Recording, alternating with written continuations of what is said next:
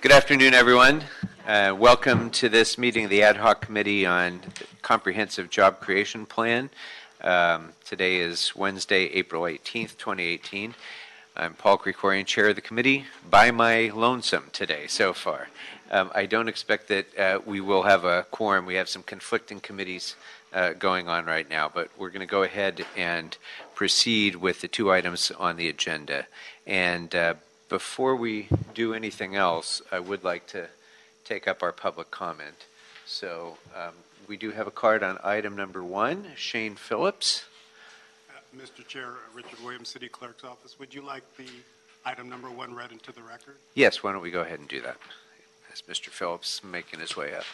Item number 1 is City Planning Department report relative to the creation of an administrative process for issuing over-the-counter on-site alcohol conditional use permits. Good afternoon. Go right ahead, Council Member. I'm Shane Phillips with Central City Association. We're here today to support the proposed administrative process for on-site alcohol consumption. The new process would significantly reduce the cost and delay of opening new restaurants while still requiring businesses to meet very strict regulations and operate as good neighbors in their communities. The current process associated with CUBs is cost and time prohibitive for many, especially those lacking traditional financial backing or city permitting expertise. Right now, too many potential operators can't take the chance to open a new restaurant because of the risk of our discretionary process. We believe our best planning happens when we establish standards and expectations up front so that operators can count on a fair, objective process and know that if they play by the rules, they'll be able to move forward. This proposal achieves that goal, so we hope that, I guess if you can't vote on it today, whenever you have a quorum, you're able to approve this. Thank you. Thank you very much. Appreciate your support. Okay, if there's no other cards on item number 1. No, sir. Okay, so we'll close comment on item number 1. There's no cards on number 2? No, sir. We'll close comment on number 2. Is there any general public comment today? No, sir, there is not. All right, general public comment is closed. We'll go ahead and take up item number 2, I think, out of order. So, Mr. Williams, if you would go ahead and read that one in. Item number 2 is the Chief Legislative Analyst Status Report relative to the citywide comprehensive job creation plan. I appreciate all of your being here. It's nice to see so many people here at once who are all working on this this objective, and it's good to have you all here. We'll try and move expeditiously, given that there's so many of you and so few of us. But I do want to say, first of all, just thank all of you, because it's been now a year and a half since the council adopted the plan that we put forth, and what's important is not simply to make the policy, but also to figure out how to implement the policies in a way that is effective, and that's where all of you come in, and what I want to try to get a little bit of an update on today, and hear the progress that we're making on each of the different elements of the proposals that have come out of this committee. So why don't we go ahead and do them in the order of recommendations, starting with 1A, creating a centralized business unit, and lead department for that will be EWDD and CLA. So if I could ask you, the appropriate representatives, to come on forward on that.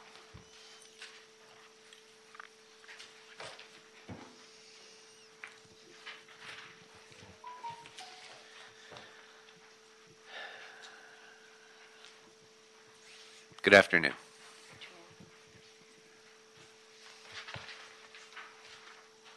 Mr. Krikorian, if it's okay, I was just going to give a little short Yes, background. please. No, that's what I was hoping, yes.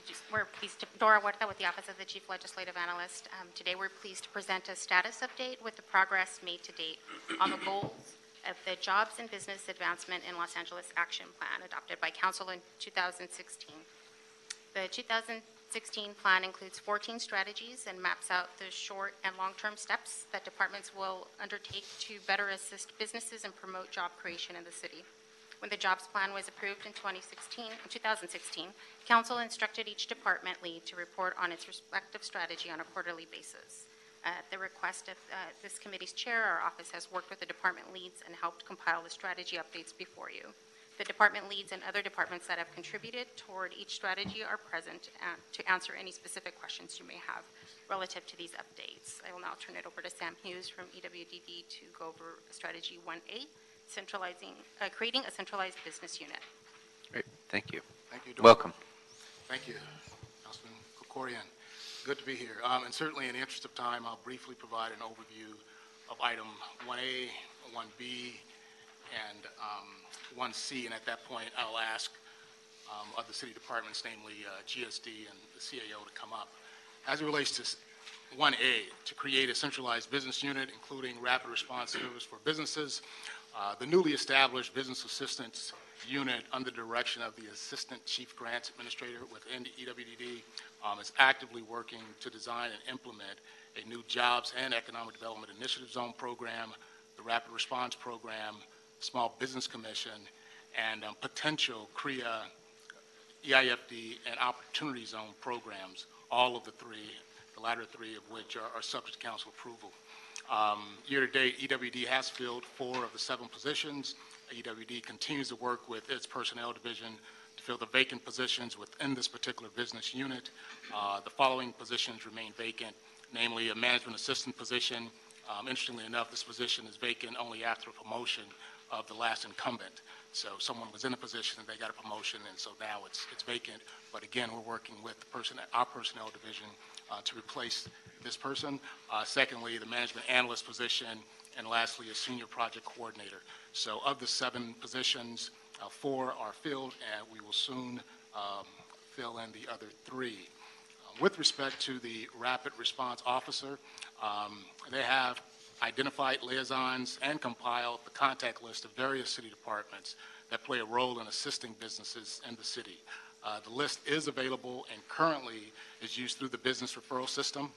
Spring of last year, the unit established the referral protocols to assist businesses struggling with meeting city requirements or that need help in navigating the different city departments as required to open or expand a business.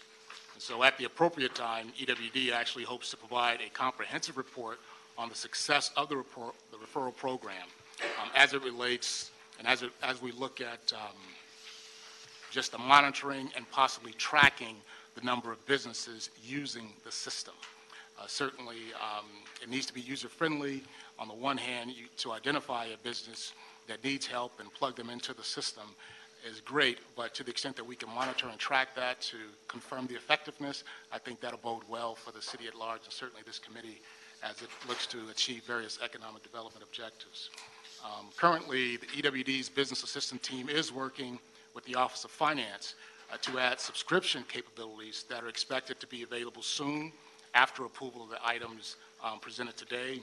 And once the subscription service is available, EWD will coordinate with various city departments to formulate and distribute information bulletins to businesses in Los Angeles. The department believes that by engaging the business community on a quarterly or semi-annual basis, it will serve as a means to inform businesses of sort of new happenings in the city. It's important that they be engaged, they know what's going on, particularly those new startups, so that they understand the system and maybe even some of the success stories of complementary businesses. And so to the extent that we can create an environment that encourages business, we want to do that, and we think this is a strategy to possibly achieve the same. With respect to the Rapid Response Officer position, EWD is requesting changing the EWD Rapid Response Officer name to EWD Business Response Officer. The EWDD's Rapid Response Program is an existing ongoing program to assist downsizing businesses with staffing support for their employees, particularly on our workforce development side. And so the name change to Business Response Officer will help in marketing the service and assistance the city can provide for small businesses within the city of Los Angeles. And so with that in mind, EWD will also be able to promote the LA Business Response Officer with a dedicated phone number and an email that might read labusinessresponse@lacity.org. Again, these are just ways to make it just more easily identifiable for those in the business community to reach out and figure out what's going on. So as it relates to Goal 1B, create a new Hey, small... Let's just stick with 1A for a second, and then we'll move on to that. A few things. First of all, what are the challenges that you've had in getting the positions filled? First of all, how can we help address that, the fact that half of the positions are vacant? Sure. Actually, if we just, with respect to the Assistant Chief Grants Administrator position, which was just recently filled within the past 5 months or so, for some time it had been a civil service position, and relatively recently it was flipped to exempt, and we were able to bring someone on board, and as soon as she came on, she got going and starting to establish her team. With respect to some of the other vacancies, quite frankly, I think within the city family, there are a lot of opportunities, and I think folks are looking for ways just to move up. And you couple that with the historically low unemployment rate that we're experiencing, private sector, they're having troubles and challenges filling positions, and I don't think the city is too different in that regard. So, but notwithstanding those challenges, you know, we filled 4 of the 7. As I indicated, even one of the positions that need to be refilled had been filled, and someone had the opportunity to promote. And so on the one hand, it's encouraging, and it's nice to hear that folks are, you know, going up the career path and the career ladder, if you will, but it also poses a challenge for EWD, and I would imagine other departments as well, as we sort of deal with the retiring and aging workforce, and also trying to engage others to program them into those vacant positions. But I don't think, other than our personnel division continuing to advertise positions, there's much that the council office can do. Certainly open to suggestions, but as I sit before you, I mean, we just have to continue to work with our personnel department. On occasion, maybe soften some of the requirements without compromising, you know, ultimately the work product that's necessary. Okay. Given the nature of this committee, it's a good problem to have that we are in a robust jobs environment right now, and it's tough to recruit. So I guess that's the good news.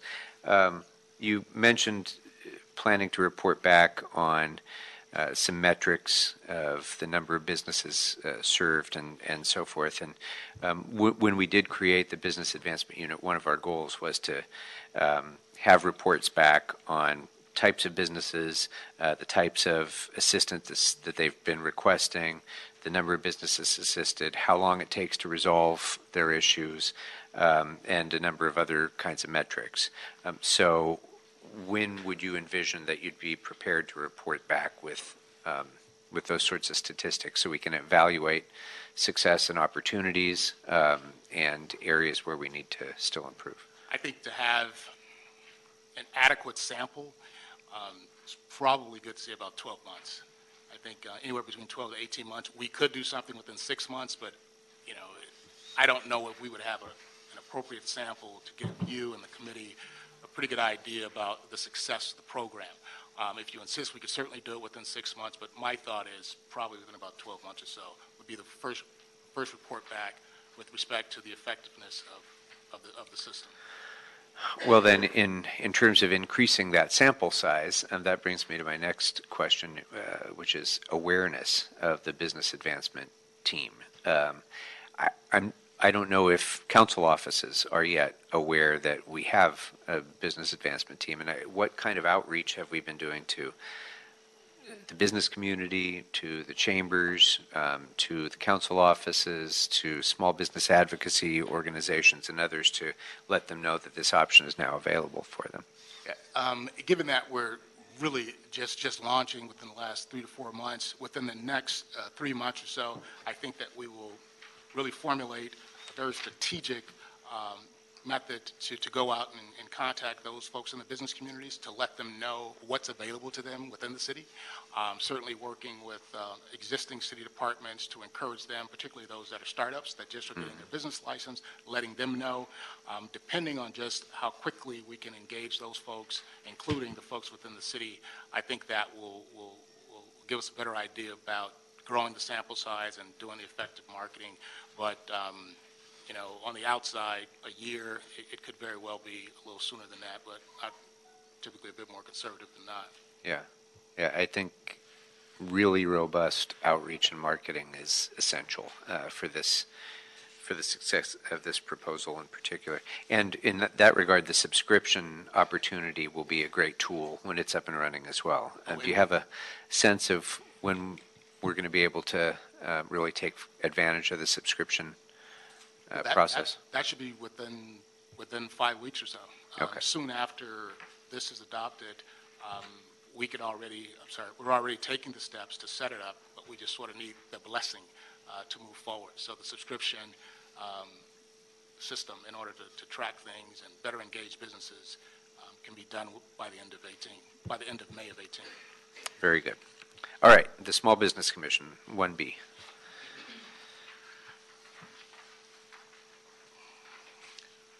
The Small Business Commission, certainly as you're aware, will serve as an advisory capacity, and all actions of the commission will be made in the form of an advisory recommendation to the mayor and city council.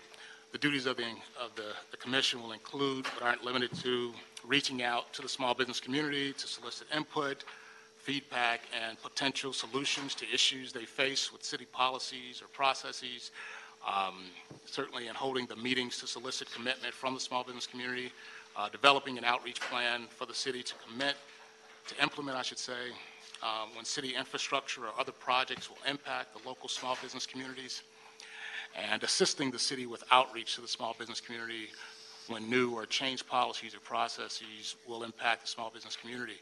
And this relates back to what we just sort of talked about. This is just another tool or mechanism to work with businesses and to help them. The framework for the Small Business Commission is in place, and we're hoping to submit the same by May of 18, that's next month, Okay. and rolling it out soon thereafter. And so as we talk about sort of reaching the business owners, this is one strategy, one method by which we could do that, certainly in working with the chambers and other resources that are available to help us gather that information, make certain people are aware of the business assistance team so that they know that we are an asset and to be of benefit to them as they expand. Great. So May, next month. Oh, next month. We'll have the work plan as well. Indeed. Okay, very good. Indeed.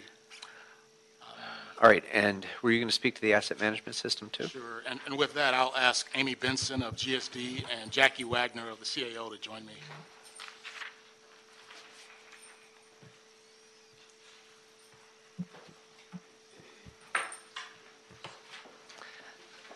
We got plenty of chairs if you need.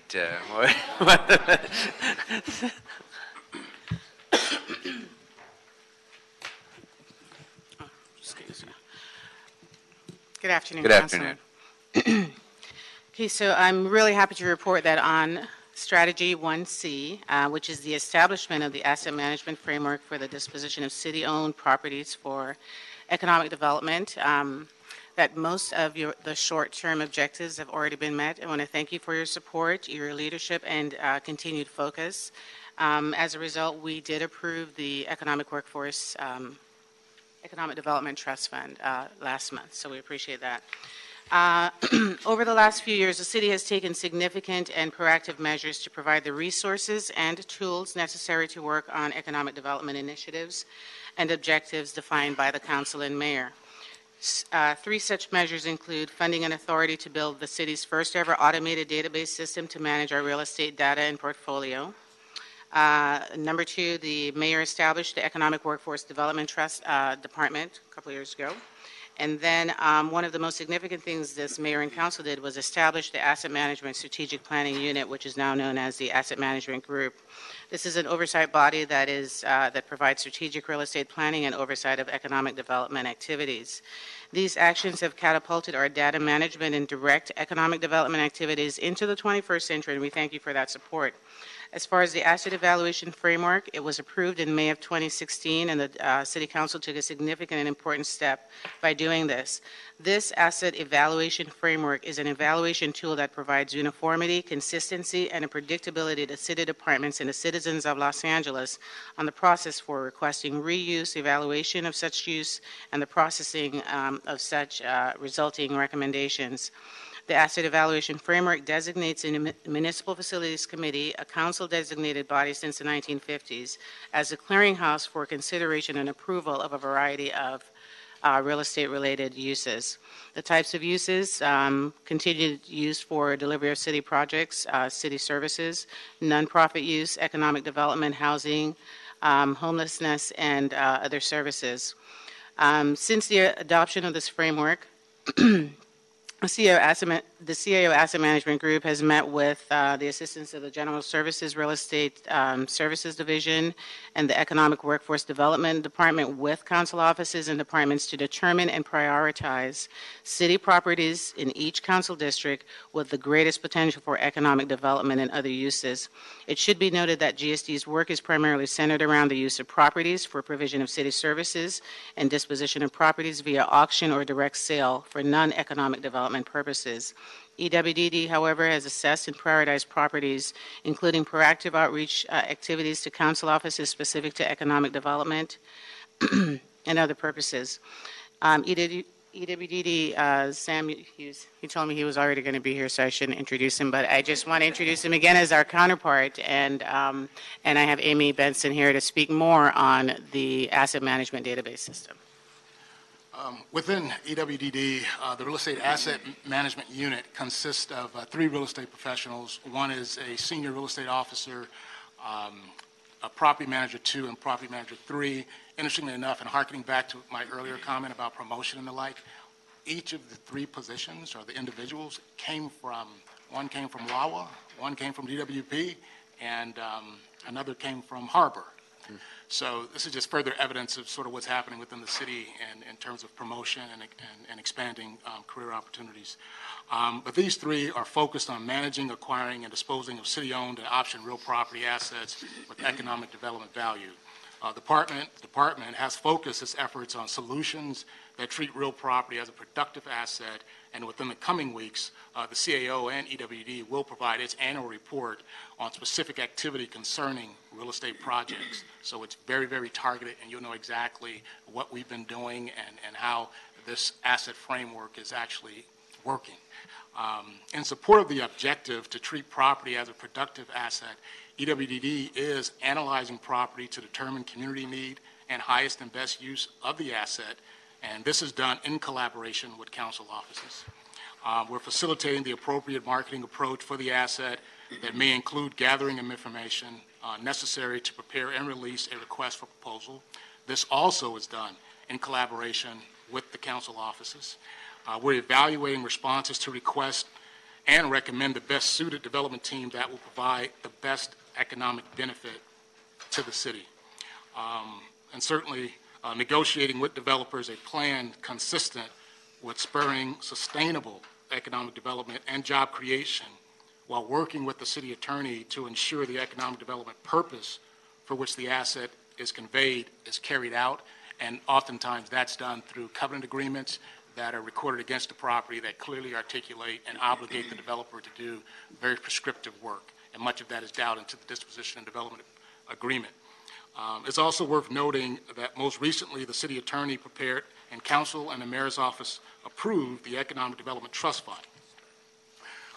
The Asset Management Strategic Planning Evaluation Framework commissioned by this committee provides the procedure for conveyance of real property for economic development and other uses.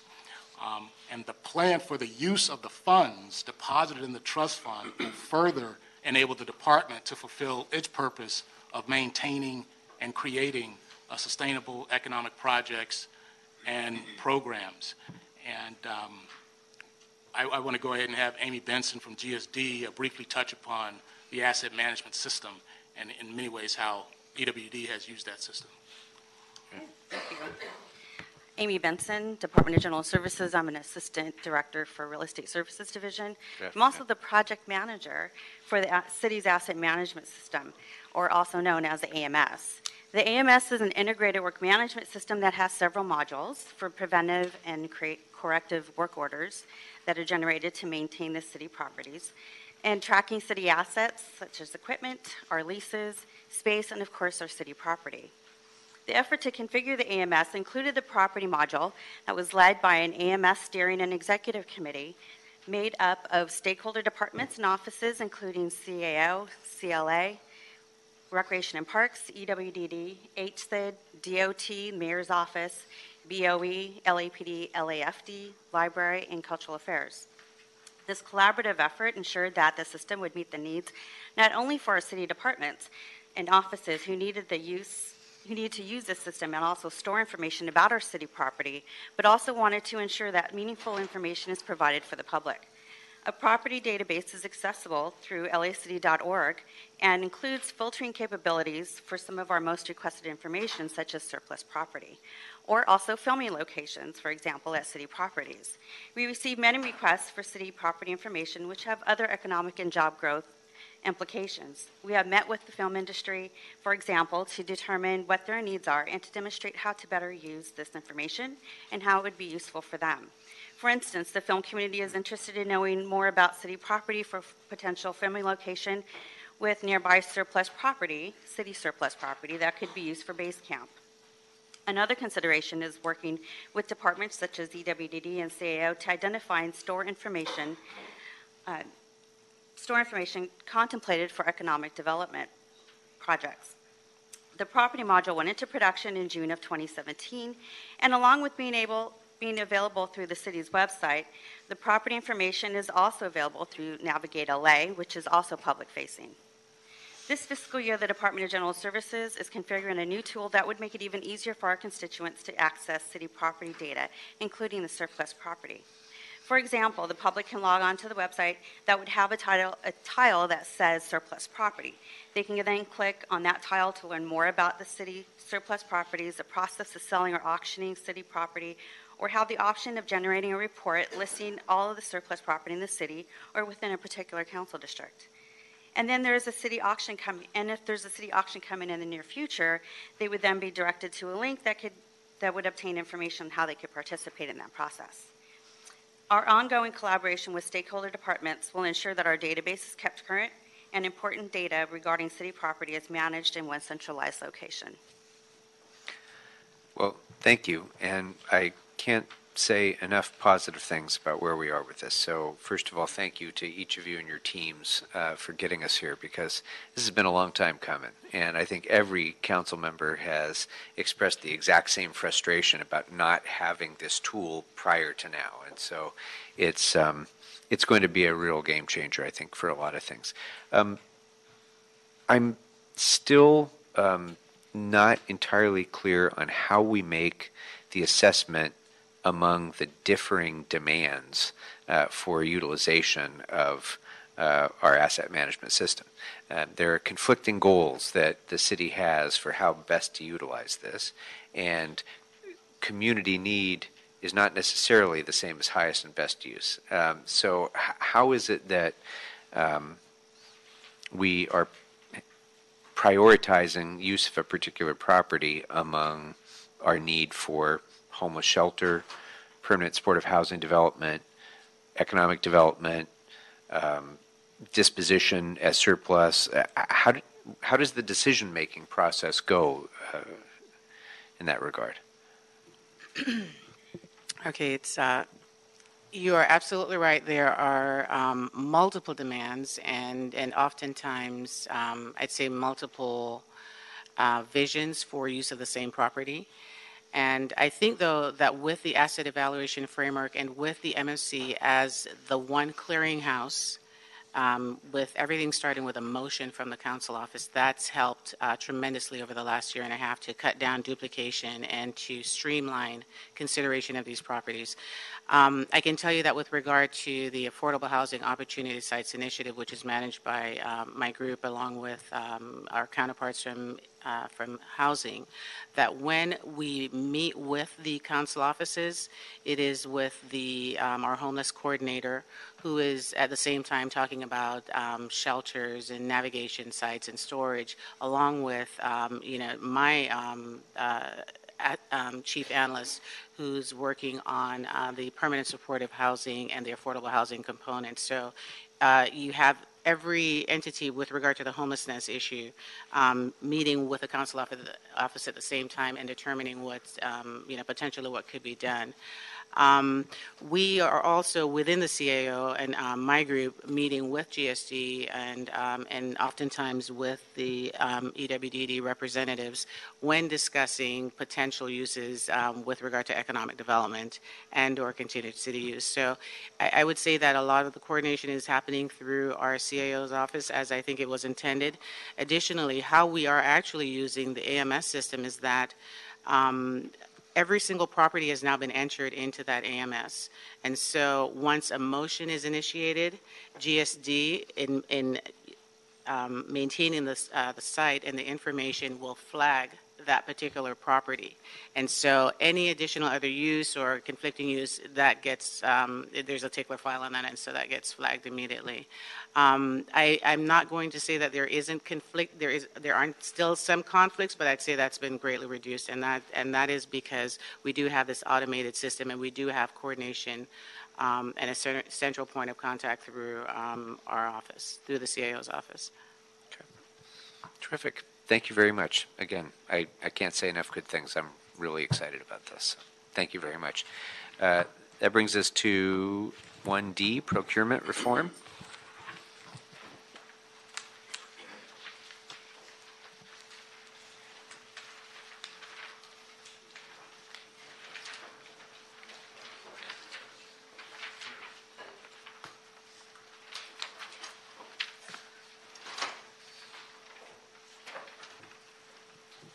Good afternoon. Good afternoon. My name is John Trevgoda with General Services. I'm here to talk about the RFP manual, which is the first item under this topic. We've been working with the city attorney on a revision of the RFP manual for the last many months. That prompted a rewrite of the city's standard provisions, which was completed back in October, and again led to another rewrite of the RFP manual. That was completed and reviewed by the Bureau of Contract Administration and the Bureau of Engineering. We are now in the process of updating several hundreds of pages of attachments and are looking at a way of packaging it in a more cohesive and more concise manner. We anticipate being done with the rewrite in September of 2018, and we will be working with our newly hired CPO on packaging it for the departments. Great. Now, I assume that once those rewrites are done, that's going to require council action to approve because some of those standard procedures were mandated by council. They were all mandated and approved by council. I don't know that the RFP manual itself needs to be revisited by council because we're not changing any ordinances or directions from the council. We're just updating the document to reflect previous actions by the council. Okay. So reducing the number of words without necessarily the number of mandates, then. We're trying to. Okay. It's difficult because since the first or the last revision of the RFP manual, there have been new social economic programs that have been introduced by the council, and that's what we're trying to interject. For example, the Iran-Contra mandate. So that was something that didn't exist when we last had the RFP manual updated. So we're now introducing that along with many others into the manual to make it more current. So I'm just going to think out loud with you for a minute without, coming down on the side of a decision on this, but I need all the help thinking. Well, there may be merit in considering after you've completed that work, putting it before council with recommendations for reconsideration of some of those items that may be moot at this point, may not be as urgent at this point as they were when they were enacted.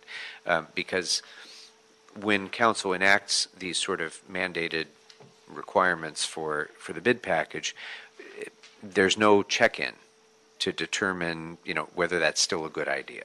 And this may be the opportunity to do that. I will also say, but I will also give you the other side of the argument, which is it may open up a can of worms. And once it's before us, there may be 18 amendments that are introduced for additional things to add. So I want to put it out there as a thought suggestion that, we need to consider, but as you get closer to completion, maybe we can revisit what the best strategy is for moving forward with that. So we'll work with the city's chief procurement officer and take your recommendations into consideration. Great. Thank you. Good afternoon. Good afternoon, Chair Krikorian. Thank you very much for inviting me to speak and report back to the committee. And I also want to just thank you for the exposing me, the warm welcome that you've given me, and also exposing me to the comprehensive jobs report, which I think is the exact right approach. And I would also say, when you're thinking about procurement reform, you have to think about it in a very comprehensive way, which is the way that I know we've discussed it and the way that the team here has been thinking about it. And also for the invitation to think through any potential changes through ordinances or changes through the policies that the council may consider. I'm going to hold you to that, and I think we're going to come back with some ideas on that front as well. One of the things that I've noticed since I've been here, as you know, I came from New York City a couple months ago. It's been already a couple months. And one of the things that I've noticed is that all of the challenges that the stakeholders that I've met with exist. A lot of the vendors have talked about how difficult it is to contract with the city, a lot of the compliance requirements, the various federated landscape of the way that the departments do business. I also believe, though, that in spite of those challenges, a lot of good work has been done, is being done, and that actually those challenges represent opportunities for us. And thinking about this in a cohesive manner, I think will be very helpful to us.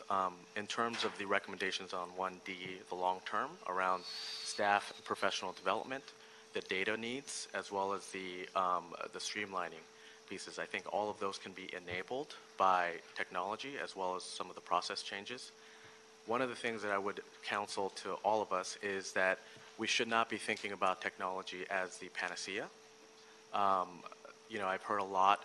I've actually implemented procurement systems in my previous position, and one of the challenges that I've seen in other jurisdictions is that we are taking a piecemeal process. We think about procurement as a piecemeal process and automate one piece of that or another piece of that, and then what ends up happening is that you end up with a process that actually does not help the overall cycle, the life cycle of procurement, and does not actually help the vendor community or the internal city stakeholders. So the thinking that we're bringing to this is a real end-to-end overview, thinking through what processes can change. In the short term, we're working on this RFP manual, but in the long term, I would love to be able to have a Procurement Leadership Institute as part of our department curricula, as part of, so that each department has a person who is trained on the best practices, not of general procurement, but also of LA-specific procurement. And that's going to require partnership with the private sector as well as the public sector, and the knowledge base here, sourcing all of those practices that we know exist, all the people who are doing the great things internally in LA, and making sure that translates to our workforce. Also, in terms of data, the data right now exists in multiple repositories. Some of it is at the department level, some of it is in FMS, some of it is just anecdotal, and all of that needs to be captured in one place. Whether it is a data warehouse where we actually source that information and integrate with other systems, or if it's a procurement platform that collects all this information. And why is that important? Because for stakeholders like the council that has to oversee and approve contracts, we would like to see what, I'm assuming that you would like to see cycle times. You would like to see vendor information, performance evaluation information. How are the departments doing in terms of our business inclusion practices? All of that information should be housed in one place and reportable. I believe that reportable online and to the public as well as our internal stakeholders. That way we can all be accountable to each other and to the public for, and also share amongst departments. That's the next stage of the open data movement, is how do we actually make this information usable and actionable for the people who are doing the work. And so I look forward to your partnership and your support as we come through with specific recommendations on all of these actions. Terrific. When do you think is a good time frame to bring you back to do those things? Because I would actually like to have a meeting this committee, I think, just to talk about those issues even. So what's a good time frame to be thinking about I that? would love to come back to you actually this summer. I think that within the next 3 months or so, I would have a very solid plan in terms of moving forward. Terrific. Well, your position was one of the objectives of this committee, and so having you here is checking a box of, another accomplishment. We're glad to have you aboard and glad to have you in this role. So Thank you. welcome. Great. Anything else on procurement? Yeah, Ted Ross, General Manager with the IT agency. Would the council member like an update on the contract management system work at all? Sure. Okay. I'll hand it over to David Parker, our project manager. Okay. So after many months of process documentation and requirements gathering, and actually, if anyone's interested, we have a 10-foot process map up of the construction contract. You didn't bring it along? Well, we can bring it. We can bring one to you if you'd like. So we worked very closely. It was the mayor's office, ITA, and a number of the stakeholders to focus on this process and really document the as-is, what's working well, what isn't working, what's highly manual, what's frustrating, and then put together a plan. We had 3 approaches, and we determined that we would take the approach of leveraging the investments that we have, but integrating them into a full system solution. And so we're excited. We want to report back that we are actually on pace to make our fall go live date, which we had committed. And so there's a number of internal objectives that we had laid out in our response, but which included, improved cycle times, increased efficiencies, actually close to 6 times return on investment on the actual cost of the project. But I think one of the things, and I think it was especially important for this project, was that we improved the process for the contractors. And it really is a highly manual, very stressful process. They're in the hallways, filling things out in paper at the very last minute, and they make mistakes. They make mistakes in addition on their forms. They forget to sign something, and we found that just the ROI on the non-responsive, sometimes the lowest bidder was 1 million times below the next lowest, and they were found non-responsive because of a simple signature on a form. So we felt that by automating and digitizing this process right off the bat, making it easier for the contractors, and making it so that can't happen. We have 3 prompts now that we've designed into this next iteration for the fall, where it will tell them you didn't fully complete this right inside the form, and then right inside before they submit the entire application, the entire response will say, you didn't complete this form. Please go complete this form. So there's 3 times, 3 checks. And so we really were designing it with them in mind, and we have a whole laundry list of improvements we have for our next iterations. But we think this is really going to move the needle forward a lot, and so we're really excited. And we've had great participation by the stakeholders. In fact, the Bureau of Engineering wants to start using the aspects of the system that are ready now before the go-live date, which will actually be really helpful to us because we can do all that, limit the risk at go-live because we'll already have our users in that portion using it in the next few weeks. So I'm really excited to hear that because, with larger contracts, a lot of times it seems like we don't get enough responsive bidders to really be able to call it competitive bidding with a straight face. Right. With smaller contracts where we have many small businesses here locally that could benefit from procurement relationship with the city, they make simple mistakes, like you say, and are out of the running. And to be able to have those checks in place so that doesn't happen is going to be extremely important in saving money for the budget and also making sure that we can create more business here locally. So make more of our small businesses medium businesses. Yeah, that's terrific. And I'm glad to hear you're on pace. So we'll check back in around fall. All right. Anything else, Mr. Ross? Okay. Thank you very much. That will bring us then to improvements to the local business preference program, 1E.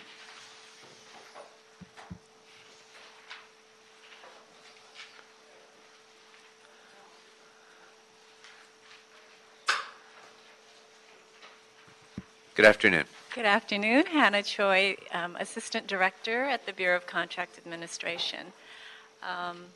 So BCA was tasked with actually certifying our local businesses rather than accepting their affidavit. And as a result, we had a backlog of, quite a backlog, and it took 149 days. But last year, during the budget, you granted us a position. And along with that position, LAWA stepped up, and because of their LAMP program, also added another position. And so the backlog, the average of 149 days, was reduced to 18 days. Wow. So effectively, we have no backlog. Anybody who wants to be certified as an LBE can now get pretty quick service. So very pleased to report that. We are in the process of finalizing our fiscal year 16-17 annual report, which will show how many awards went to local businesses, how many awards went to local businesses as a result of the local preference program, how much dollars fell under the local business program, and how many businesses are impacted. So that will be uploaded pretty soon. Within a few weeks, we will report. But just based on what we have now, just for your interest, we have currently 412 awards that went to LBEs, totaling $858 million. And that represents 14.84%, which is not bad.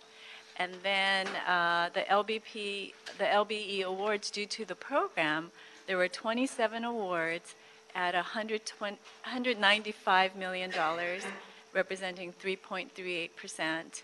And then, there's a cost to the city if the preference program is used. And so the city spent a little over $5 million, which is 0.09% of the total spend. So it's pretty effective.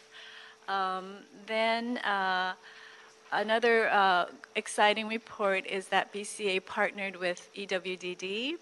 We had every Business Source Center come and train with us for a month, for 4-week training.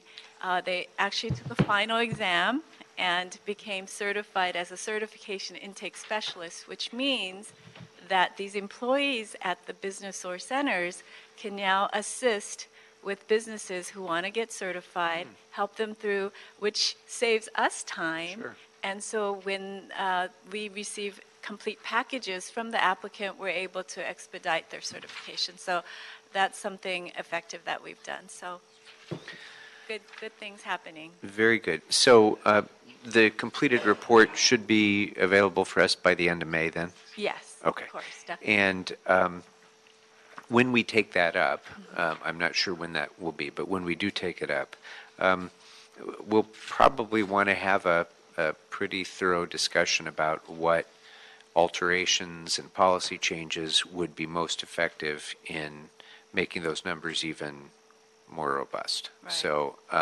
whether it's outreach, whether it's changes in the formula, whether it's changes in the nature of the local businesses that would be certified, those are, I think, are all things that we're going to want to have a look at to improve the performance even more. Most definitely. The other thing I'd like to ask of you is the county has a social enterprise preference program, Yes. which helps to give a bidding advantage to local businesses that are also serving social enterprise purposes, getting homeless people employed and off the street, for example, or formerly incarcerated folks. Right. And I'd like to at least explore whether that kind of a preference is in order for the city as well. And so if you could, when you report back, also report back on the nature of the county's program and any benefits that there may be to the city in creating a similar program. We'll do that. Thank you. Thank you. And Mr. Blumenfield, we're moving on to recommendation 1F now on item number 2. So that's development services reform and permitting efficiencies.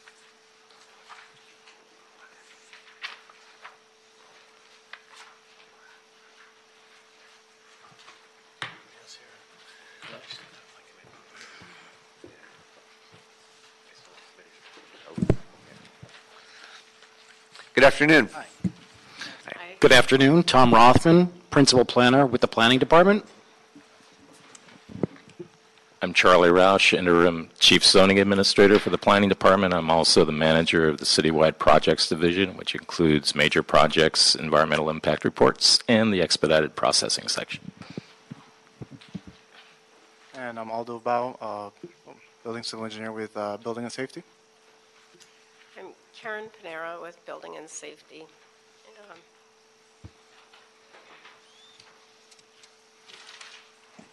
Who wants to start? I'll start from the Planning Department. Tom Rothman. We're on item 1F. 1F, yes. So the first item of the short-term objectives and the next steps was to continue the implementation of a one project, one planner approach, and we have done that. We have reorganized our department into a cross-functional geo-team type of system where applicants can go just to their geography, to their geo-team to get all of the services as opposed to breaking into different entitlement sections. So before, we were primarily set up as a subdivisions or as a Office of Zoning Administration, so you kind of had to know where to go. Right now we are, for the most part, well, actually with the exception of Charlie, who oversees major projects, are a sort of a one-stop shop for entitlements. So you go to your geography and you can find out who the planner is, and all of the entitlements related to your project are with that planner.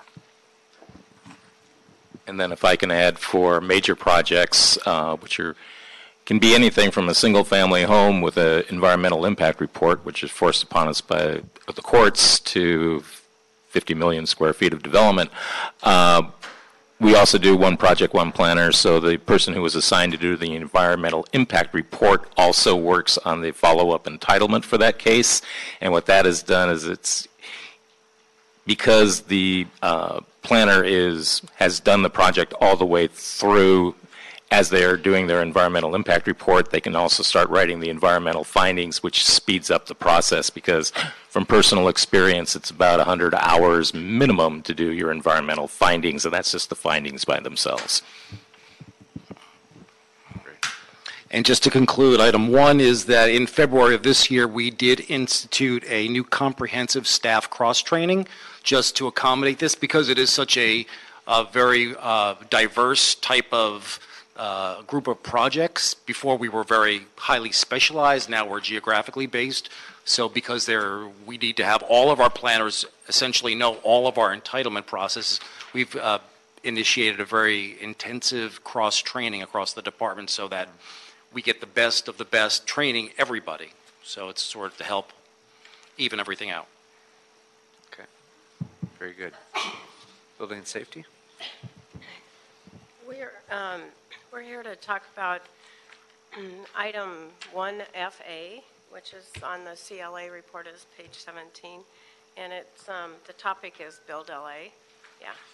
So Build LA has been a long time project, and after a lot of evaluation and inclusion of other development services departments, as we indicated in our response, it was evident that we couldn't do a big bang where we basically would have to shut down development services across the city to implement a new system. Not only that, it would be very expensive and problematic to do that. And that's what it came down to. So we decided to go ahead with the overarching goals of creating a development services portal. We're currently working on it with other development services departments and to provide transparency, a single point of entry to people that want development services, and customer dashboard, registration, project ID. Those things are still intact.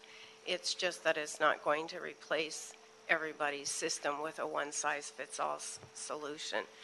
Currently, we're holding regular meetings with planning, fire, and Bureau of Engineering on developing the portal. We're a few weeks away from doing a trial launch of that portal so that our customers can give us some feedback on how they like the navigation, and then it'll be up and running after that. We'll continue to work on the portal and make the services more robust. Whatever's online now in Bureau of Engineering or Planning, Building and Safety, Fire will be online at the moment that the portal is open up. As more online services become available, then they'll also be a part of the portal. It's been a very challenging project, but thankfully the city departments have worked very well with Building and Safety, and we really appreciate their help and their input because we know it was a lot to ask of them to take this journey with us. Do you have any questions about Build LA? Well, just so I understand, if Build LA as a standalone is not going to move forward, but there is going to be an online portal to integrate these things, is the information that's present on the other development services websites all going to be accessible through the portal? That's correct. So this isn't going to be a situation where we're adding yet another site that people have to visit and then go and visit the other sites as well. I didn't bring it with me, but if you'd like to see a mock-up of the portal, I can certainly give you a copy of what it looks like. We don't have wizards yet, but there will be wizards so that you can simply say, sort of like, well, I guess we're not supposed to name names, but Alexa, this is what I want to do, and then the system will eventually navigate you to the service you want. Now it is a keyword search. You can see all the services by department, all the services alphabetically, or you can go to the individual collection of services, Building and Safety, Fire, Planning, and Bureau of Engineering. And it's a pretty nice launch. If you would like, council member, I can certainly send you the information so you can take a look at it. Definitely like to see And when that, we do the soft launch too, we can send you the address of it so that you can click on it and see how you like it. Give us feedback. And one size fits all was not working because there were a lot of systems that the departments had in place that they did not want to relinquish, which made it problematic to try to fit all those pieces together with a new sort of core system. But the portal delivers to the customers one entry point and a dashboard that will let you look at your project across department lines. And that was important to, I think, all the policymakers. Okay. Well, hopefully we'll achieve much of the same desired result with, not quite as much drama and difficulty. So we'll keep our fingers crossed. Yeah. Mr. Bloomfield? Catching up here, but I mean, it sounds great, but what's going to be the barrier to that kind of synchronicity between, because you have the one portal, everybody goes in, but you're still, seems like there's still different systems. But that's the beauty of it. We have those systems connect to the portal rather than replacing all of the systems and make them fit into the same pigeonhole, because that was becoming an impossible task. But is there some lack of interoperability between them? No, they're just systems that have been built over decades on different platforms, and they operate differently. But the portal doesn't care. The portal, if you want to apply... It's kind of a skin that gets you to the different doors, but it's not. But I guess what I'm questioning is can you move the data back and forth? The data, I'm not exactly sure what you mean. There's a customer registration piece where you register for the portal. Then if you want to go to, this is our city planning buddy, and if you want to apply for an entitlement, or you want to apply for a B permit in Bureau of Engineering or a building permit in Building and Safety, that customer registration information is used every place you go. So you don't have to retype your information. In terms of status data, the status is collected by the Build LA portal and displayed to whoever wants to look at it. Sure. Good morning, afternoon, Councilman. Robert Duenas, Acting Principal, Development Services. I've been working with Build LA and Karen for a long time, and I'm kind of like the technical, geeky portion of it that interfaces with planning. The question you raised about how does everyone communicate with everyone, we've got tons of legacy systems, different structures of databases. Currently, operating systems conflict. That's what I'm worried about, Right. Oh, no, trust me, that's what kind of brought us down.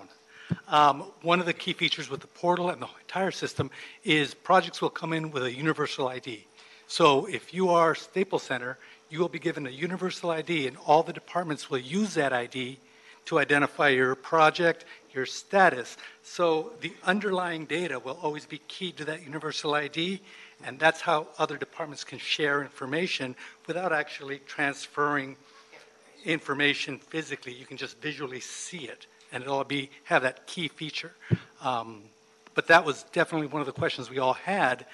Some people are operating on dinosaur services.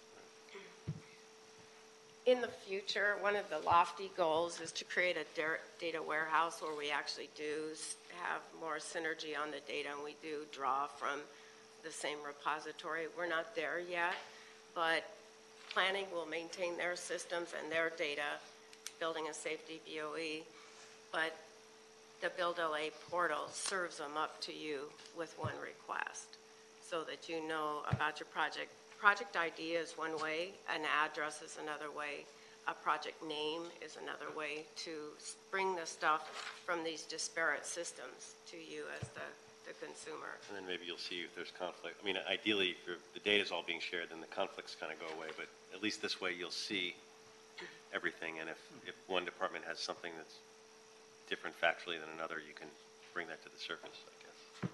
Right.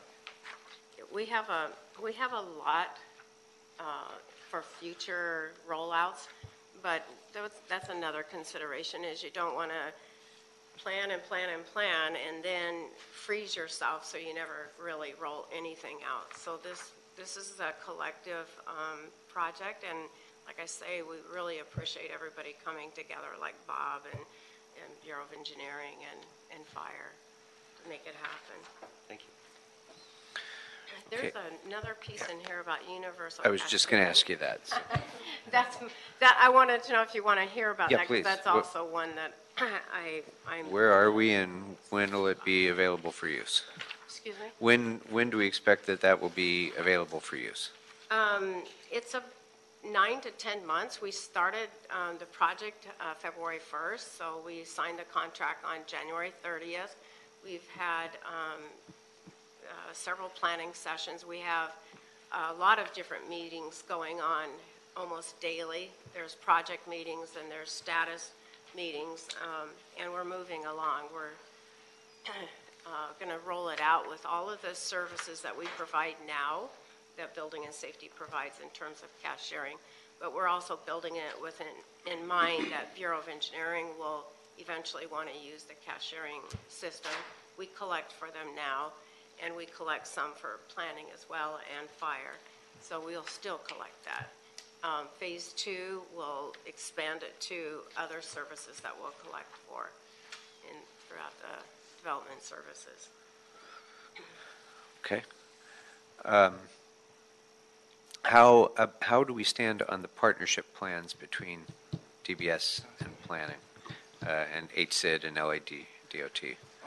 Well, most of them they're all working pretty well.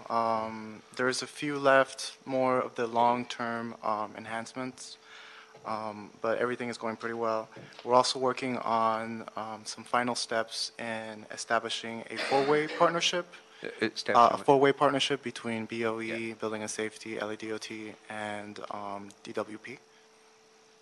Okay. So when would you anticipate? Dates? What's the progress on that?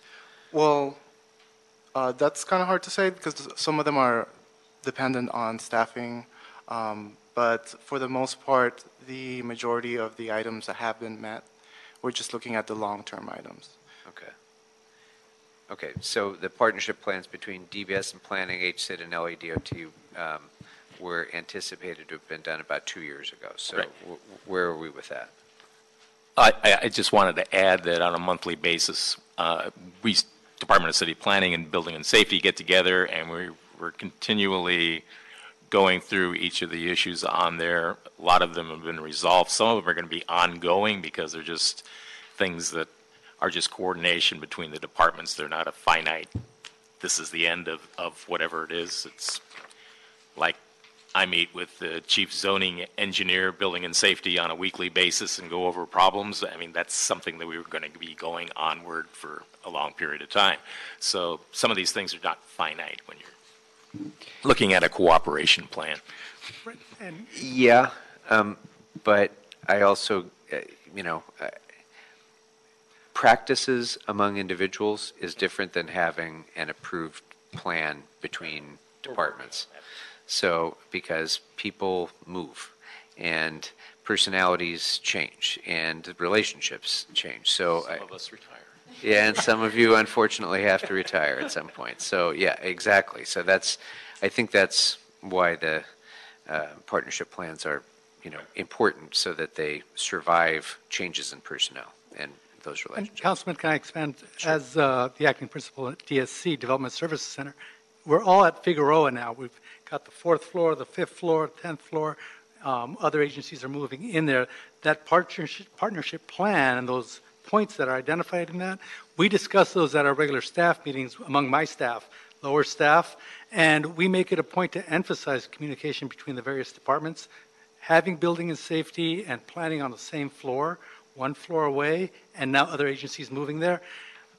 Just day to day, you run into people in the hallway, you talk to them more often, you do develop those relationships. And yes, people move, but everyone else is creating this bond.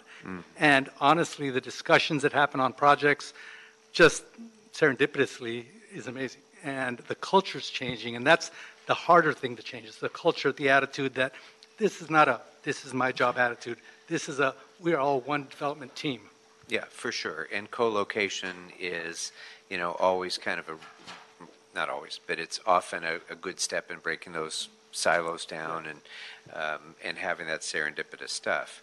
But again, I totally agree the with next that. step is making it institutionalized and not, serendipitous. So, and speaking of partnership plans, does either DBS or planning have a partnership plan in place, or has there been a discussion yet about having a partnership plan in place with the business advancement unit? We have not, but Okay. we will include it. Yeah, it would be. And we will get back to you, council member. We understand your point is to codify, the agreement, so it makes it more permanent, and we'll get back with after we talk internally about realistic dates for this to happen, because we really understand what you're saying. Great. Thank you.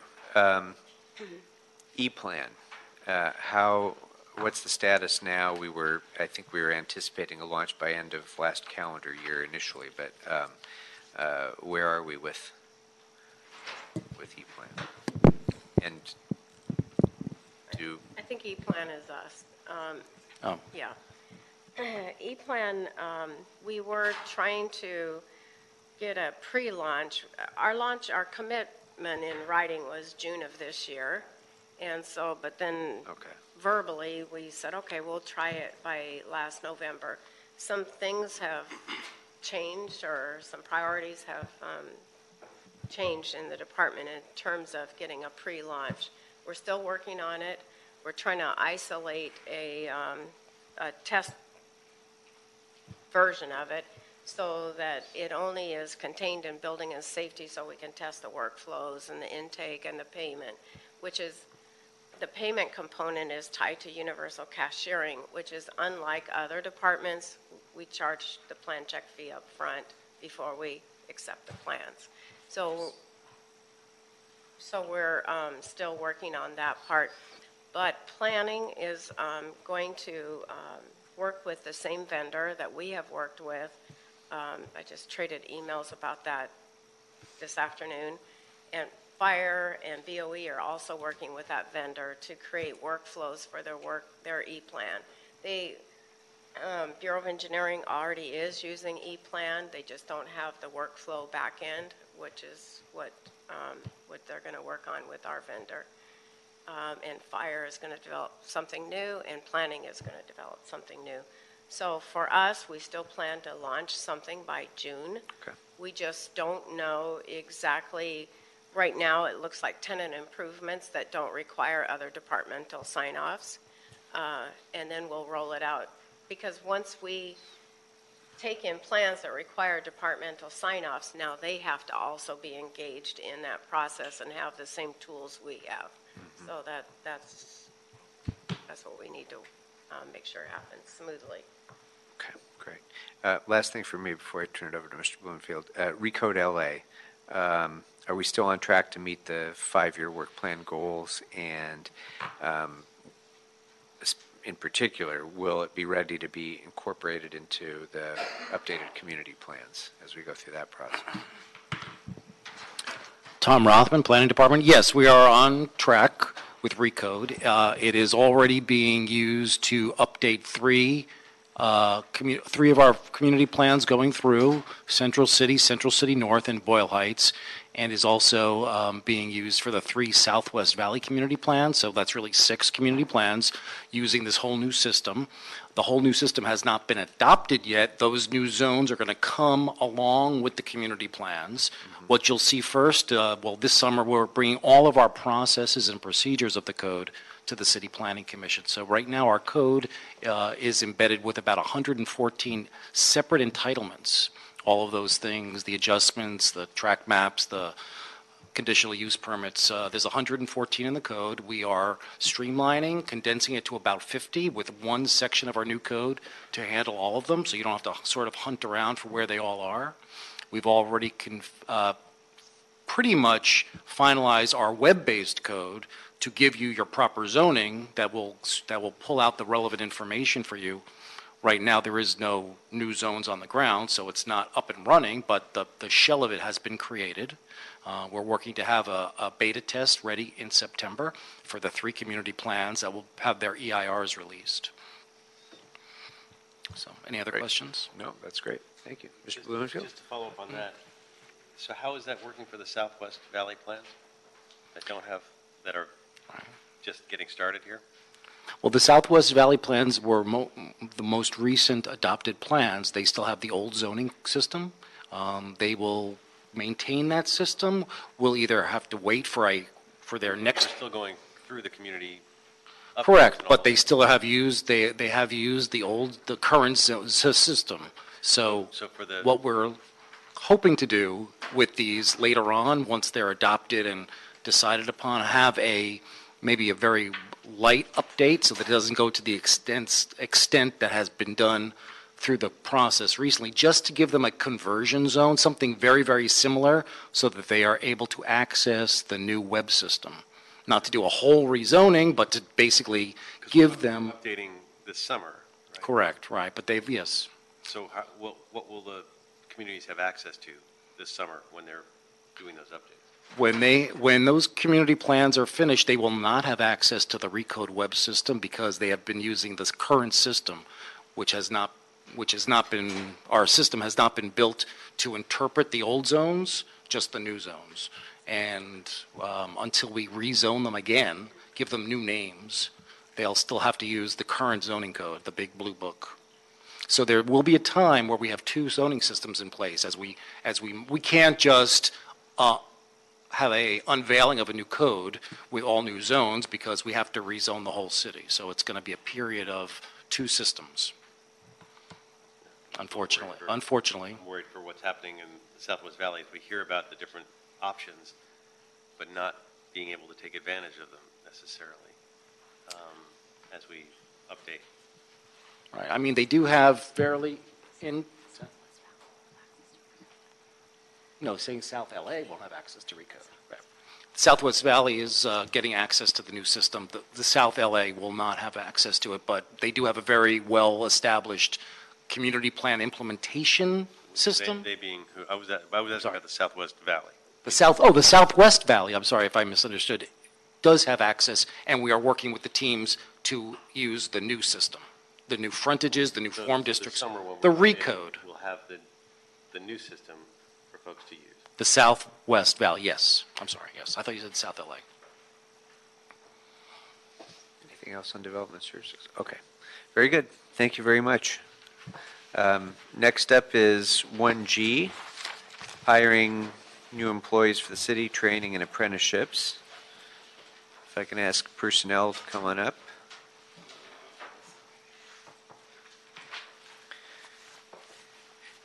There's kind of a lot within this, so I think I can kind of circumvent a lot of it and get straight to my point, which is targeted local hire.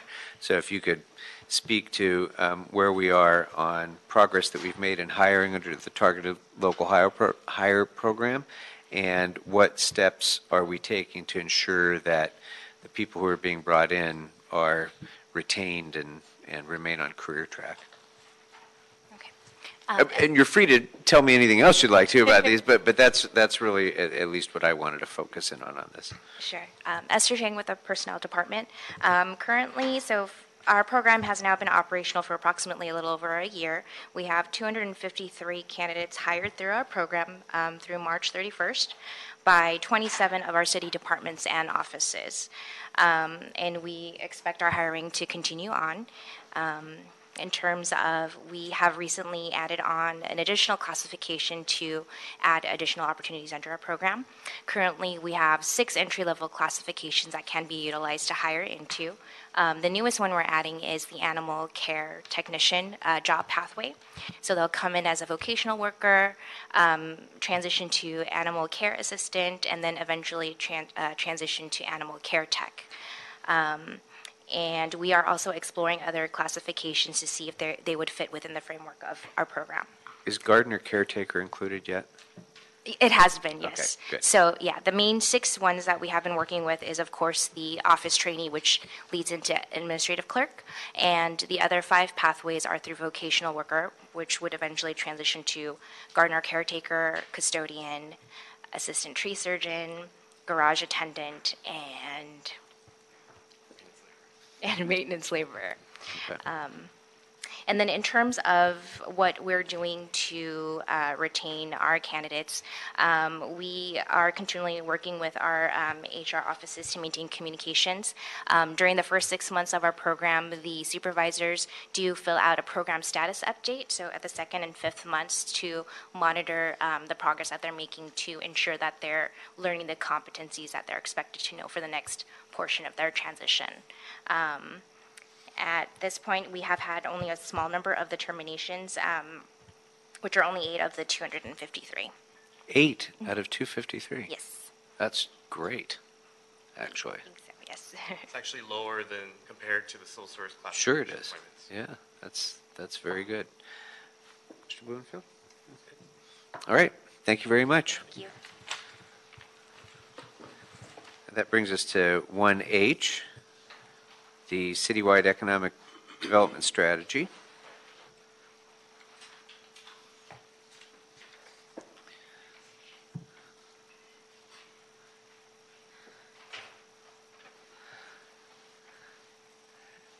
Kind of saving the best for last, Ms. Perry. My name is Jan Perry, and I'm the General Manager of the Economic and Workforce Development Department. And we are seeing the light at the end of the tunnel on the preparation of the citywide economic development strategy. We've undertaken a very ambitious outreach program throughout the city, to neighborhood councils, to business improvement districts, to chambers of commerce. We've tried to be diverse, comprehensive, and to keep a special eye, particularly on those neighborhoods that we said we would highlight, neighborhoods that historically had been under-resourced. From a substantive standpoint, you can look forward to an implementation plan that is well thought out over the course of 5 years. You will find a number of financing tools that you'll be able to work with and encourage those who want to bring more development to the city to be able to avail themselves of not only city tools, but state, federal tools, and some private sector recommendations. I did have the good fortune to be able to brief you and your staff last week, and we indicated a timeline to you. It seems that there may be some slight adjustments but I think it may end up being 6 in one hand, half dozen in the other, because in the end, when you're ready to hear the item in your committee, which you indicated would be after the budget Right. season, that's when we will hear it. So Great. whenever it gets transmitted, It'll be ready to go. yeah. Good. Yeah. Well, again, this is another one of those things that's been a really long time in coming, and Yeah. I think now that it's here, it's going to be very impactful. So thank you, Ms. Perry. Mr. Blumenfield? Thank you. I see that the strategies are going to be completed in May and finalized in June, Mhm. which doesn't seem like a lot of time for vetting, especially when we're all focused. A lot of us are focused very heavily on the budget process. Mhm. So how is it going to be vetted with stakeholders and with elected officials and others?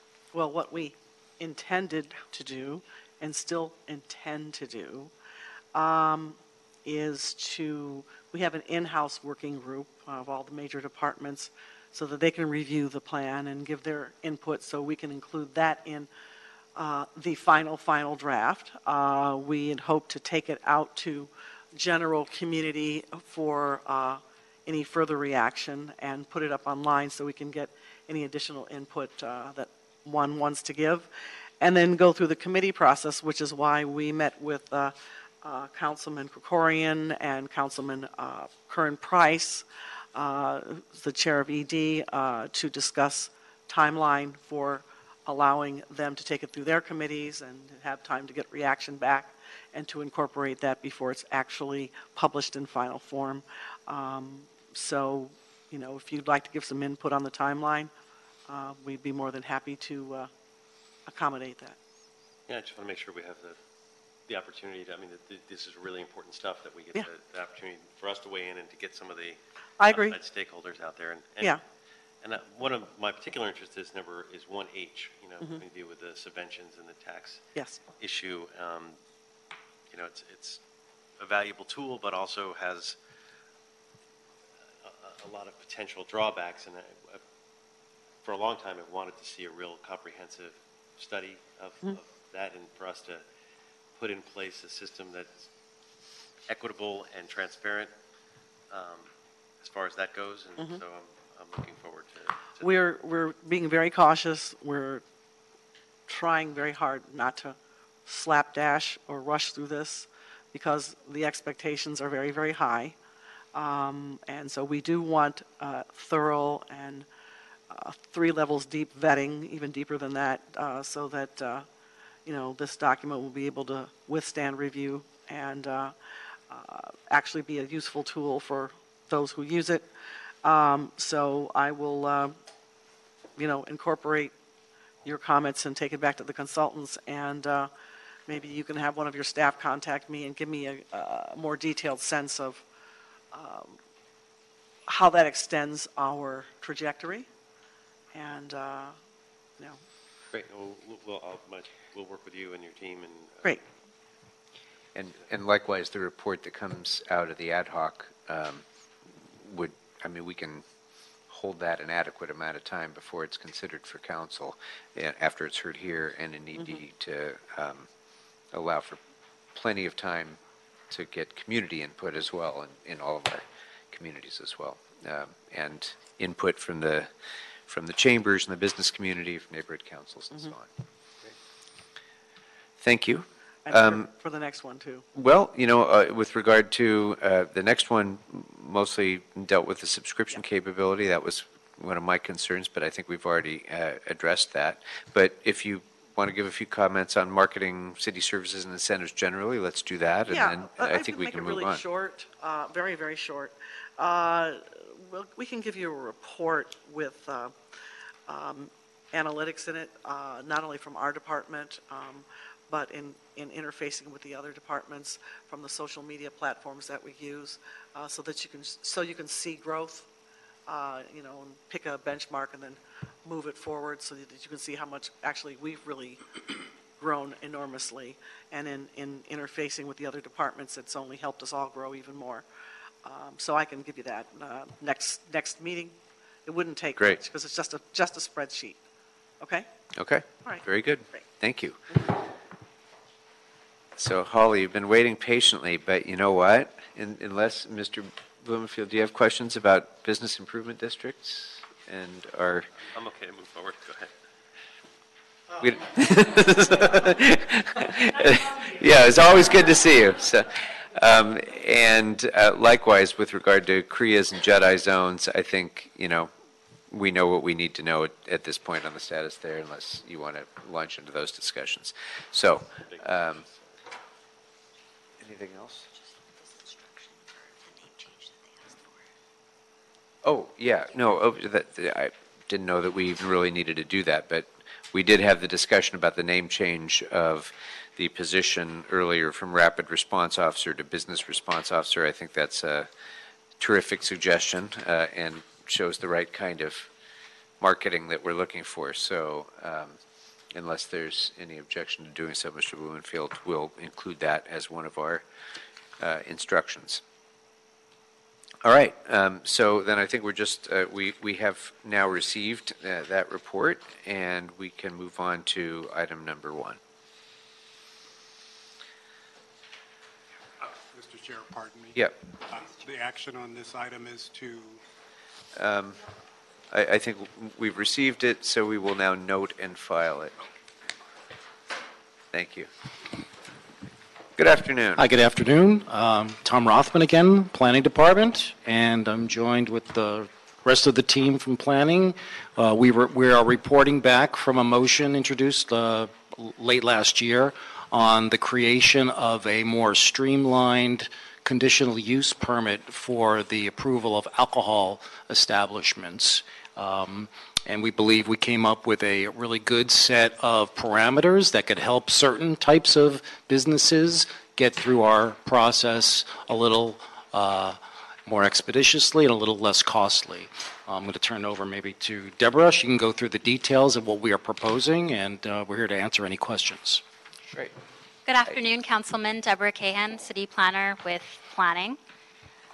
As you are aware, I'd like to give you an overview of our recommendations. So as you are aware, any business currently seeking to sell alcohol must pursue a conditional use permit, or through acronym we call this a CUB.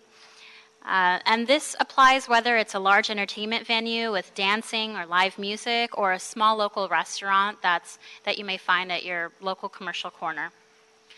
Although the conditional use permit process is beneficial in evaluating these larger scale projects, it often proves time-consuming and costly for these less intensive businesses, and without commensurate benefits to the neighborhood, as we see that the same conditions are often applied over and over again. So this CUB entitlement process can take approximately 6 months, costs approximately $12,500 plus associated soft costs. The case is subject to public hearings, an environmental review, and is appealable. Thus, the department recommends that restaurants, theaters, hotels, small business manufacturers, and operations with on-site tastings that meet a standard set of conditions be eligible for an administrative permit. This permit can be processed in 2 weeks and costs less than $3,000. It is not subject to CEQA review, public hearings, or appeals. The businesses would sign a covenant binding the land to approximately 31 conditions, as we've proposed, but the chief standards that you would find in there are the following. No dancing would be allowed, no live entertainment, no karaoke, no hookah service, no solely off-site sales. There's limited outdoor dining. There is operation must be maintained between the hours of 7 a.m. and 11 p.m. There is operation of a full kitchen during all business operating hours.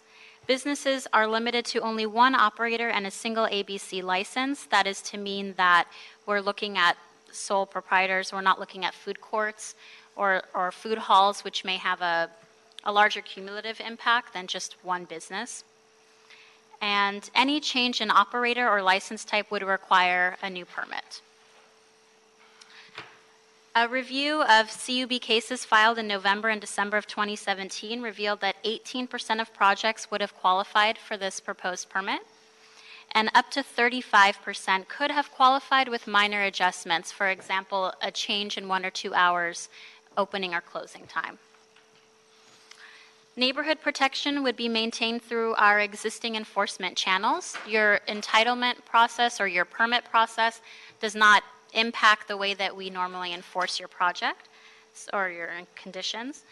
Businesses would be subject to the department's monitoring verification inspection program, known as MVIP. Repeat offenders would be subject to the citywide nuisance abatement program, or CNAP. And of course, state ABC maintains authority to suspend and revoke alcohol licenses the way they do today. Projects not eligible would continue to be reviewed by the zoning administrator through this CUB process. And I'm happy to expand on any of these points or take any questions. Thank you. Mr. Bloomfield? I have a number of questions. First, what's the next step to moving this forward? The next step would be, I believe this is looking to be itemized at, on a Plum agenda. And after being heard at Plum, we could take this back and conduct create a proposed ordinance, conduct our staff hearing, move forward to the City Planning Commission, and take it through all the legislative process steps to have this become a fully adopted ordinance by council. Does it have to go through planning? Yes. And all that? Okay. Yes, it is an amendment to the zoning code.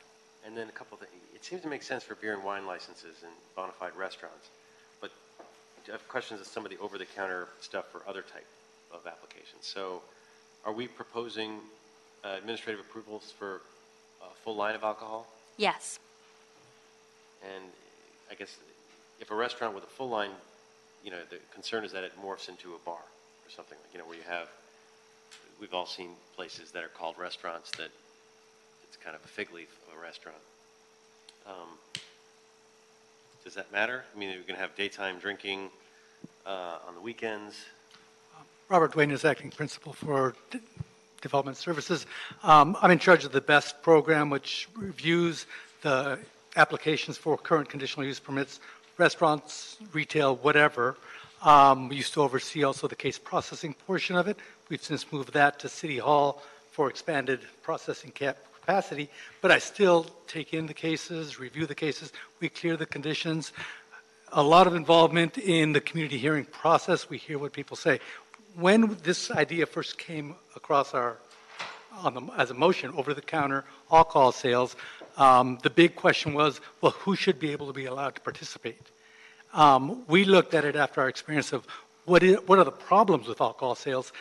Consumption of alcohol isn't the issue. It's always been the operation. So we looked at it from the operation standpoint. What are the operational aspects of this that always create red flags? And if they always create red flags, maybe they should stay in the conditional use hearing process. And Deborah expanded on those. When you have dancing, it's a club. If somebody has dancing, those do morph into nightclubs. So those should go through that conditional use process if that's what you want up front. If you have live entertainment, if you have outdoor dining, those are the type of operation characteristics that do create problems, and the community wants to hear about it. They want to participate and talk about it. But if you took those elements out, you can have such a business that it's just mom and pop serving food in a strip mall, and they want to have beer and wine with their food, a small Italian restaurant. And gin and tonics and... Well, the thing is, we've had this conversation just among ourselves. Is it, if you're having that small meal, gin and tonic or beer and wine, you can get impacted by either one, depending on how you consume. But the reason you're going to get impacted, it's the operation. Are they going to overserve you? You still have to know how to serve a customer, whether it's a beer or gin and tonic, and that's the training, the STAR training that they have to go through. These people would have to go through STAR training with their employees. It's a requirement. So again, it wasn't so much the type of alcohol, it's the operation we're trying to address. Closing at 11. We picked those hours because currently we have over-the-counter commercial corners that are signed off over-the-counter. We went through extensive hearings with those, and citywide they accepted closure at 11 o'clock, I think it is. Across the board, citywide, if your commercial corner closes at 11 o'clock, it's over-the-counter approval. If this restaurant can abide by that, they're also over-the-counter, because again, it's just the operation closing at the same time a retailer would close. That's the approach we took, and we're hoping that allows more people to participate. And to give you an example, if you were a Chipotle restaurant and you want to locate in a large shopping center in the middle of a parking lot, you're a large business, you're a large restaurant, but how many complaints, police complaints, do we get for Chipotle? They're a responsible operator, they're a franchisee or a large corporation. They do take great lengths to control how that alcohol is operated and served. We don't have a lot of complaints. So size isn't really the issue. If you're on Ventura Boulevard, abutting R1, and you take over a small little retail store that has a patio in the back, that small little restaurant could have a significant impact to the neighborhood in the back. And that's, again, why we said outdoor dining, when it abuts R1, should really go through the review process for transparency purposes. And speaking of outdoor dining, what is the limited outdoor dining? Is it a fixed number, percentage of seating? What was the recommendation? Outdoor dining would be allowed if there was no agricultural or residential zones abutting the business, and that includes extending property lines across an alleyway. So if there's no adjacency to an agricultural or residential zone, then outdoor dining is permitted. There's, as we have it today, there's no limitations. Is it just the building site, or the does it have to abut the lot? The area abut the lot. Has to abut the lot. Okay, and do we if there's no, what about if there's no alcohol service at the outdoor tables? Do we care, or is it?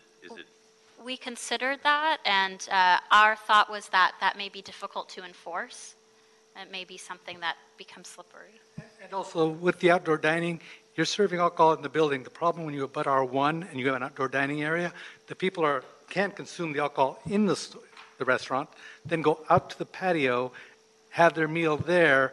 As some people on our staff say, well, now they've had a few drinks, their voices get a little loud. It carries across into the R1, so you're going to have an impact.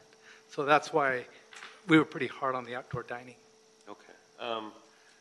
So you mentioned live performances. So, and you're allowed to do this in theaters, right? But what about movie theaters or live performance? If we're going to do live performances, then we have to. This is for restaurants only. Theaters also? But not live theaters, not. So it's not for entertainment venues, but movie theaters, yes. Does that answer? Movie theaters, but not if someone's putting on a play, you know. Right. No. That would not be allowed.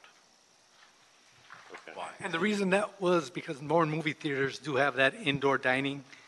Restaurants right above the theater, you have your meal, then you just walk into the screening room.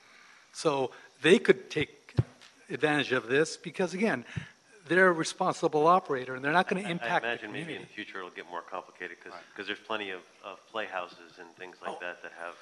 Right. We completely agree. And this is what I would call putting our toe in the water. Yeah. Just restaurants, not other But alcohol the services. other theaters will start to complain that they can, why can I watch my movie here, but I can't watch, my. Yeah. But a lot of those venues, or some of those venues, also have bands. So it's kind of like, and then people dance. It's, as Bob said, we're tiptoeing in. We don't want it to be a very raucous thing. It's still available, the conditional use permit, but And just, yeah. no, go ahead. And I'll just remind everyone that an operating kitchen has to be at the site as well. So a movie theater like the ArcLight in Hollywood has a restaurant inside the movie theater. So that's more of the style that we're looking at versus, taking a drink in from the concession stand and going in to watch a live play. I did, but you can explain. Let me explain the MVIP program. Currently, if you're selling alcohol, you get a conditional use from the city. As you've heard, now we don't put term limits on these conditional uses to allow them to run in perpetuity, but in order to go back and review them, they do sign in their covenant to a condition called the MVIP program. In a year and a half, we send building and safety out to verify all the conditions. Year and a half after operations, not entitlement, because we want to see how they're operating. If they're okay, then they move on. And that's for all conditional use permits. That same program is being applied to these. Okay. So when you come to the counter, get your sign off, and you record your covenant, that condition is going to be in there, and you will be inspected in a year and a half. And then it's mentioned hotels. does that include mini bars, room service, or just bona fide restaurants? I think this is just the restaurant portion. Again, we're taking a small step on this to roll it out. Just trying to understand. And then in terms of some of the limitations I wondered about. The full camera surveillance system. Do the mom and pop restaurants have these? Are they necessary and everywhere? That's a standard condition. Currently, we apply to all conditional uses just for safety reasons. Same thing, like no loitering signs? I think those are going to be in there too. Yes. Like look like blight, but Right, they're going to be, those kind of conditions would be into these over-the-counter ones. okay. They'd be what, you said? They'd be embedded, when you come to the counter to get your sign-off, they're embedded into a covenant agreement that you agree to and record against the property. So, And they're quite often part of our conditions of approval anyway through the discretionary process. So we're just being as conservative as possible to make sure that these standards are the most heavily used conditions that we impose through the discretionary process. We can't pick and choose when and not to do it. This has to be across the board. So we quite often do impose cameras and, please be quiet, our neighbors are listening, those kinds of signs. And then there's the prohibition on coin-operated games. It seems like a little bit of an anachronism. Does that include credit card games? I think it includes anything that's defined as a game in the current code. Yeah, I mean, and that could get, I know, like, what's the restaurant? I go to different restaurants with my kids, and they have, up front, they have, like, the machine where you go and you put $1 in, and you try to pick up a little stuffed animal from the claw or something, but that's in major restaurants. How does that would invalidate them? Charlie, is that a game of chance? Didn't we limit it to 3? Was there a limit of 3 of them? Any more than 3? It's a conditional use permit. But this did not say that. This says none. Right. Right. And Charlie Roush. I just wanted to say, we have different zones. So like a C4 zone, which I universally call the no fun zone, prohibits any kind of gaming machines in them. But a lot of times restaurants will go into a C4 zone and not know that. So that's why we sometimes put a condition on that says no gaming machines in it. So it's basically so they don't run afoul of building and safety. And they also bring a different kind of clientele. I know you're talking about the claw, but Look, there's a bunch of these kid restaurants that are restaurants that actually serve alcohol. Like I'm trying to think of the name, well, a Chuck E. Cheese, a Chuck E. Cheese would be probably not what we're looking for something like this. Right, but like a Red Robin, which is they serve alcohol. They have the little machine in front, kids play with, but I guess if they're going to take advantage of this, they can't have any of those machines. Is that the idea?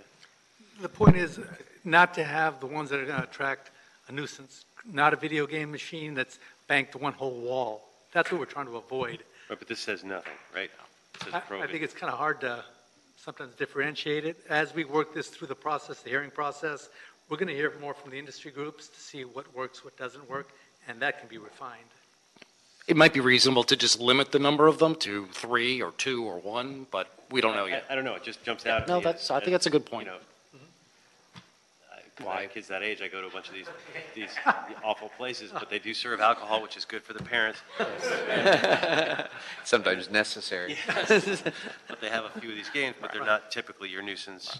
Right, but there are also establishments where these places are very large, and they don't cater just to little kids. They cater to like college kids playing skee ball, and so I think we wanted to not have that go through the process. But Right. I think your point is well taken. And then some of the legitimate restaurants have like live piano music or someone providing, ambient guitar music. Do we really want to prohibit that? Well, the intent is live entertainment where you have a band come in, because that's typically going to be a little more impactful to an area. Again, we're going to have to define what is live entertainment. Normally, if you have a restaurant, someone's walking through the restaurant with a guitar just playing lightly, that's typically allowed. We don't consider that necessarily live entertainment. That's ambient music. And as long as it's not amplified with a speaker system, that's permitted currently. So there is an ambient music difference between live entertainment and ambient music? Oh, absolutely, yes. I didn't know that. That's interesting. So you still could have a piano player just playing background music Yes. in the corner. That's not considered the primary source of entertainment. That's more ambient music. And again, the key sometimes is if it's amplified. Okay, because it does say, when you read it, it just says like live music or live piano music. From previous experience as a zoning administrator, that is often something that is an issue. We don't need a conditional use permit for live music in a restaurant or the like, but it's something that they mention on public hearing notices. And surprisingly, that becomes a fairly large issue on some of these alcohol permits, the playing of live music. So we generally will have something for ambient music that somebody has playing. Oh, thanks. That somebody has playing, off of an MP3 player or something like that. But you start getting, it's very difficult to regulate that, because all of a sudden, when does the piano player become a mariachi band or something like that, which may not be Right. How do you determine amplified, but certainly makes a lot of.